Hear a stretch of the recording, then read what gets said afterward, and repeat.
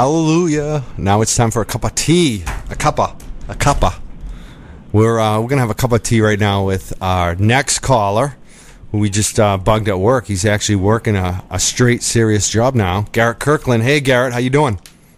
Hey, what's up, guys? Calling from the office on a private number, right? Oh, yeah. Top secret, man. Top secret. Now you're all official. I wanted to talk a lot of different topics with you, but the big thing for you that you're working on right now is coming up in 2 weeks, right? Yeah, the big Audit the Fed rally, September 22nd. Over at the Commons, then going over to the Fed. It's gonna be pretty big. We're gonna be live streaming across the country. We're gonna have be connected into all of the national movements happening at all the regional banks across the country. It's gonna be pretty big. And there was some private discussion we just had off the stream about one of the potential people that might be coming out to speak at this event, and you were not sure if you should even tell us about it. What's the deal? Who might come, and what are your reservations about it? Well, right now we actually don't even have any actual speakers, partly because of the permits on the bandstand. But it's been suggested, and we're going to try to reach out to Judge Jim Gray, that he might come out for our event here in Boston and do some speaking. The details need to be hammered out on that. But no, it was only a debate because I like Gary Johnson. I like third-party candidates, but their candidacy's platform is pretty weak on the Federal Reserve. I mean, they say audit the Fed, but then I've read statements from Johnson saying that, he doesn't want the Congress to get involved with the Federal Reserve, and that it needs to remain independent, and that even though they were responsible for the bust, the big housing bubble bust that took everything down to this collapse we're in, he commends them for mitigating the damage, like basically commending them for just bailing everybody out. Like mitigating damage was inflation. That's the real damage hasn't even revealed itself yet. Yeah, it's very interesting. I think he plays pragmatic too much on it, and he's using a libertarian, because the libertarian's against regulation, but I don't know any libertarian that's against, I feel like if I have Gary Johnson on the show, we get around Judge Jim Gray, we need to get them on camera and ask them the question, do you think it's fair to have a private monopoly of all of our currency? Because that really seems to be the primary issue on this Federal Reserve Bank, is that they have the monopoly on currency and financing. Not just the currency, actually. It's the financing, too. How money's created, how credit's created, how things are financed. Any bank loan that you go to get a loan from a bank anywhere in America, basically, is through the Federal Reserve System. How is that fair as a libertarian? Is there any choice there? Because I think that... I agree that, I'm glad that you're bringing this up, that some of the statements of Gary Johnson on the Fed have not been cool. And he needs to do better on this issue, because I know that he's trying to reach out to the Ron Paul folks. And I think that a lot of what you see on the Daily Paul and some of these other websites where they're not that happy with Gary Johnson, I think it's coming from what you're saying, Garret. So I think that... I know Gary Johnson. I've watched him, and I think that he does listen to the people, and I think that's the great thing about him as a candidate, is that he will move and that he will acknowledge issues like he did with medical marijuana and marijuana legalization when he was governor. He didn't campaign on this, but he eventually did campaign on it. He didn't initially take up the cause, but eventually he did. He was one of the first people in this country, first governor, to ever come out while in office and want legal marijuana. So... I think it's great that you're bringing it up. So hopefully he'll come out. Hopefully we get Judge Jim Gray there. 2 weeks, we're going to have him at the Freedom Rally. Let's ask him and find out if he's definitely coming. And that would be a great thing to have him back 2 weeks in a row. And we can do some video and get some activism done that day. That's exciting. Yeah, absolutely. So, the invitation is being extended out. He's expressed interest, from what I understand, from the National and the Fed guys. So hopefully we'll have them out there. We're not going to have any, official, stand or a box or someone to stand on. But we'll have the bullhorns out there, and anybody who wants to speak about the Federal Reserve, the need for, accountability and transparency, is going to be more than welcome to say their piece at the end of our day there. I definitely want to speak if I can get there, at the right time, if the right moment. I also would like to make sure that you're going to be calling in that day and let everyone know that you guys will be calling in from the end of the rally into the Two Hotheads Where Activism Happens show, right? Yeah, by the time you guys go on the air, we'll be at the Federal Reserve. If maybe having speakers, maybe just rallying there, but we'll be at the Fed by the time you start your show. So we'll definitely check in. I'll touch base with you guys, say what's going on. But no, I mean, you've also raised an important point with the monetary policy before. I mean, the Federal Reserve is responsible for not only, creating the money that we use, but it's also responsible for regulating the banking and financial, parts of our economy. They're responsible for, pretty much everything. They're supposed to be the watchdogs and the safeguards because Congress is not supposed to be able to do it or whatever. That was the big scam, was Congress failed and the market crashed, and so give it to these private banks. But now they're failing even worse. I mean, the dollar's been destroyed. And so, while there's, other issues, should we have just a single currency? Should we have multiple currencies? And I'm in favor of regional currencies and stuff like that. We just got to take it one step at a time and identify this beast, expose it, and get rid of it. Can we bring that power back to Congress, and then we can talk about breaking up, legal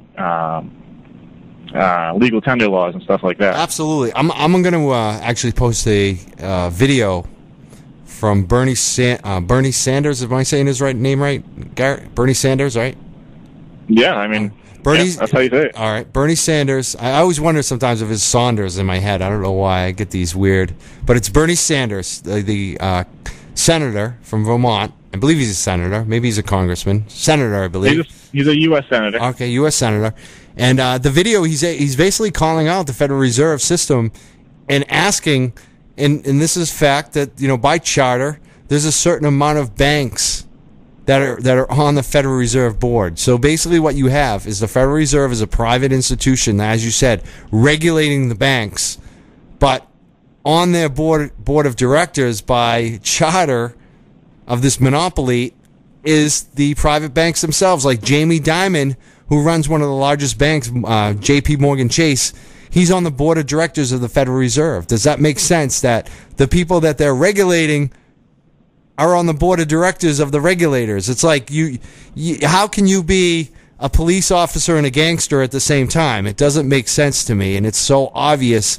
And I think the problem on this issue is that the American people have no friggin' clue. They don't even know. They don't understand any of this. They don't know what's going on. Yeah, no, it's not even just that they're responsible for regulating and policing themselves. I mean, a lot of these banks that are serving on the regional boards are issuing bailouts to their own companies. I mean, as Bernie Sanders touched on that in one of his letters to Bernanke and all these different things, that's a supreme conflict of interest when, I mean, you're lending money to yourself while you're supposed to be policing yourself, and it's just crazy, you know? That is, I mean, think about that. That is, brings it up. And then they even taking personal loans, like Christy Mack, she's an individual, I can't remember the name of the company right now. I don't have the papers and stuff with me, but I mean, she took a loan from the Federal Reserve privately. Yeah, think about that. Like if Obama wrote himself, or Clinton, or Bush, or whoever was the president or the congressperson, and wrote themselves a check for $800 billion from the Treasury, that would be no one would allow that. But the Federal Reserve basically has been able to do that. These private bankers are and no one says anything. Oh, it's totally secretive. I mean, it took a good fight and a lot of compromise for Bernie Sanders to even get us the 3-year peak that we got. The shows, Deutsche Bank and Credit Suisse each almost got $300 billion and almost 0% interest loans from the Federal Reserve. I mean, they're just printing all this cash out. And, at the end of the day, people who save their money in dollars, people that are getting paid in dollars, anybody that a dollar affects is going to be affected by hyperinflation if we don't start to do something about it now. Yep. What do you think about someone like Elizabeth Warren that's running right now for U.S. Senate in Massachusetts, who is running on a campaign that says that she's the inspiration of the Occupy movement. She's the person that's against the banks. She wants to regulate them. Do you trust her? Do you believe in her? What do you think about her and her stance on the banks? I don't.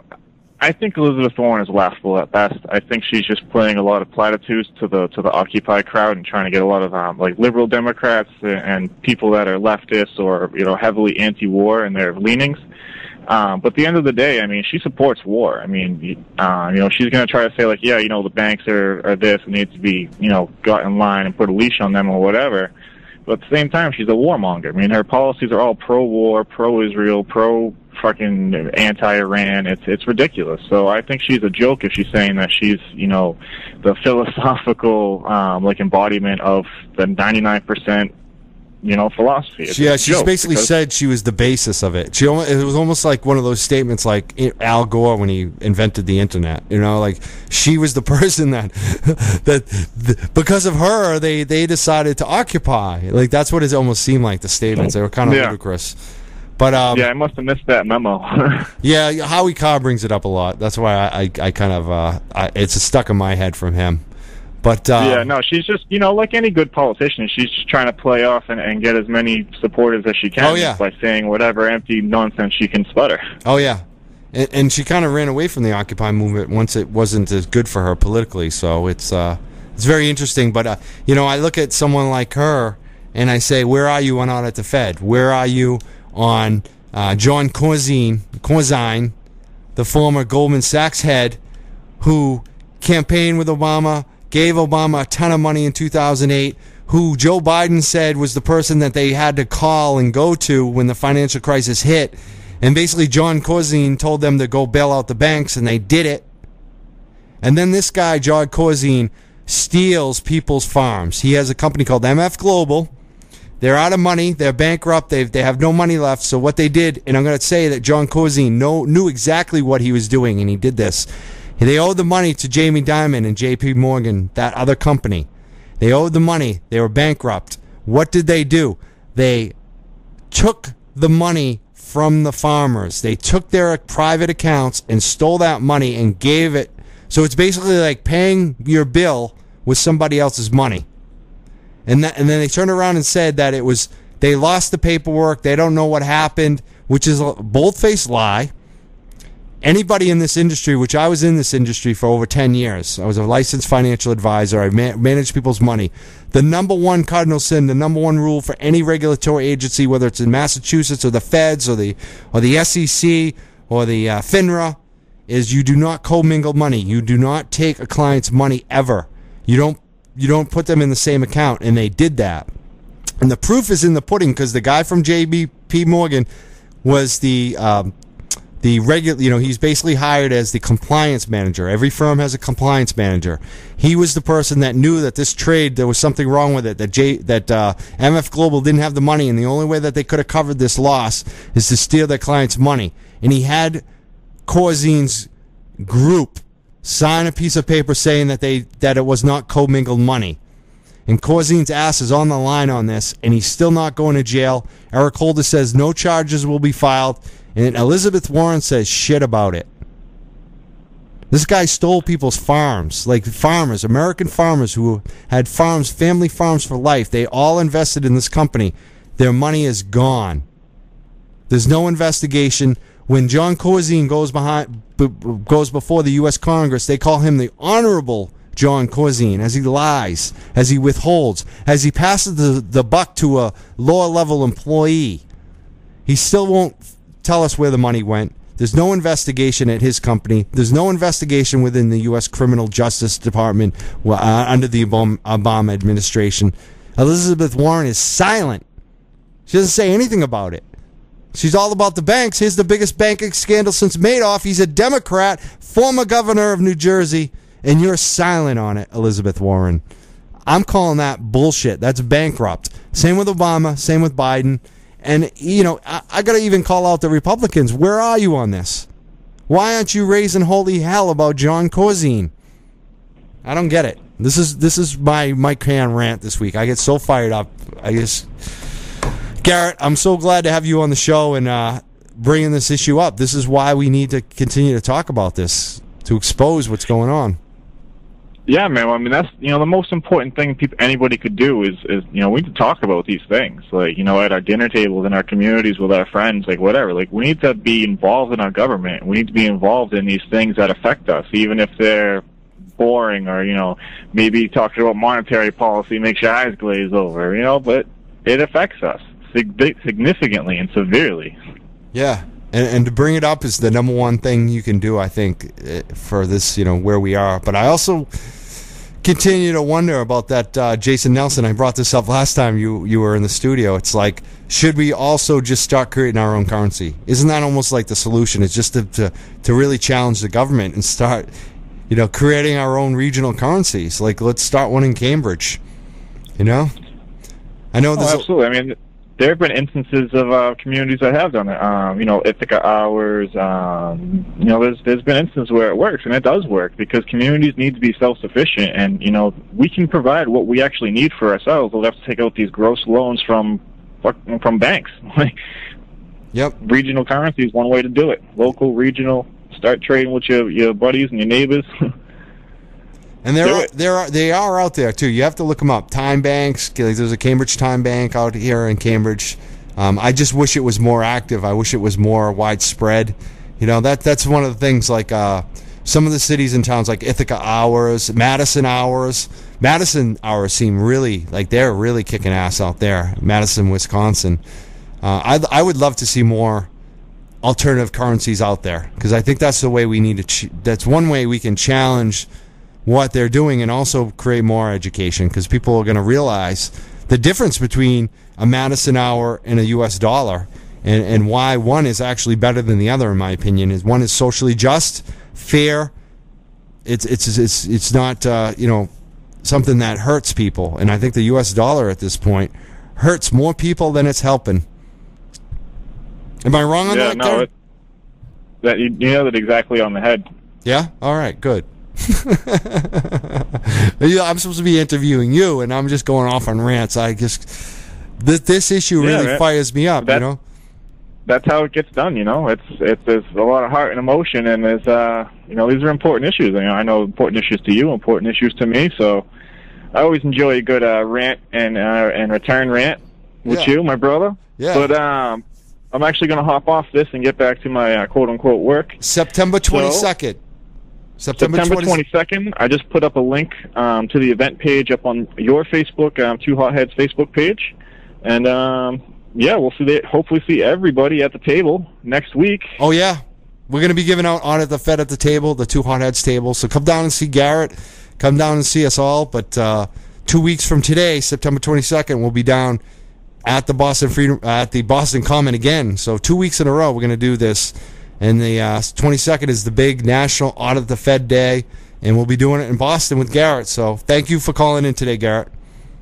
Thank you, and that's how September is done. Yes, it is. We got our activism started right in the beginning of the school year. Get all these college kids activated. Damn right. I'm going to take them back to school. All right, brother. Peace. Later. And that's what we're doing. September, October, November, we got an election. This is an important time to get active. So I encourage everyone to come out over the next 2 weeks. You got next Saturday for marijuana reform, and then the following Saturday for banking, finance, and audit the Fed. That's what it's about. It's about the money. And all these issues really do come down to money and greed if you really look at them in the institutions that are up against us. So we got to challenge them. I expect to see lots of people out. I can't wait to see you all the next 2 weeks, the next 2 Saturdays. Unregularradio.com, Two Hotheads, where activism happens.